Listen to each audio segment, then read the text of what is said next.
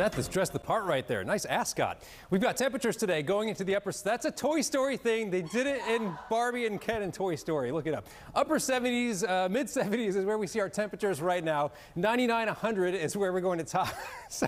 Is where we're going to top out for today. And with the humidity, it will feel more like about 110, which is why we have a heat advisory for today. We've got a front up to our north. That's where we see some storms north of Texas right now. But that front will make it down towards us, we think, by late day tomorrow. I see all the giggling back here, and it's contagious. I can't help it. I thought one of you was going to take that line this morning. You didn't say it, so I thought I would. We got a couple of showers that may pop up late day today. Really minimal chance. That'd be from the sea breeze, but it's tomorrow late in the day when the front comes in from the north, and that front right along and near of. I should just quit.